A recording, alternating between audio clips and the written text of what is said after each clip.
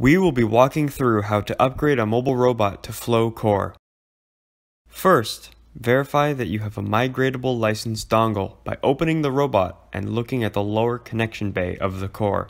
If the installed dongle is black like this, you will need a new blue dongle like this. If there is a green dongle, you do not need a new dongle. If there are two dongles, both green and blue, then you also do not need a new dongle. Install the blue dongle if needed. You do not need to remove the old dongle. To update SetNet Go, connect to the maintenance port of the robot at the IP address 1234, which is a static IP.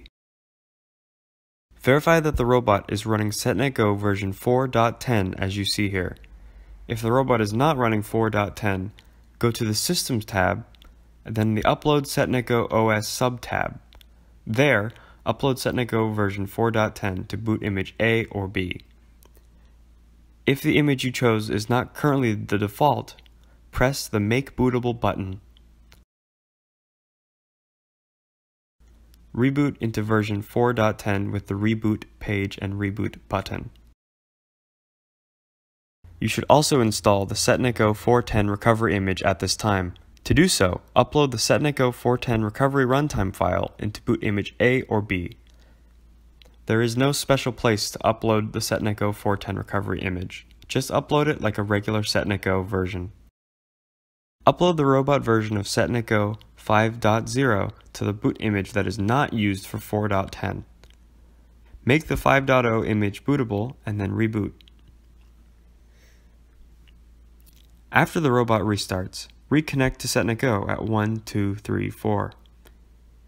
You will see the new SetNet Go interface. Ensure that at least one ARM user account is enabled, as this is mandatory with Flow systems. Navigate to the Flow Software tab and the Manage Install Software page. Browse to and install the latest Flow Core software. The upgrade process is the same for EM2100 appliances. To update the license of your mobile robot or EM2100 appliance, connect to SetNet Go and go to the Licensing tab and press Download. A C2V download will initiate. The C2V file name will be the license number and date of download. Send this file to your Omron representative. Your Omron representative will give you a V2C file which you can install through the Upload tab of SetNet Go. This V2C file contains the license information needed to run your mobile software. For mobile robots, this license is perpetual. It does not have an expiration date. For fleet managers, this license will have an expiration date in 1 or 5 years, depending on your purchase.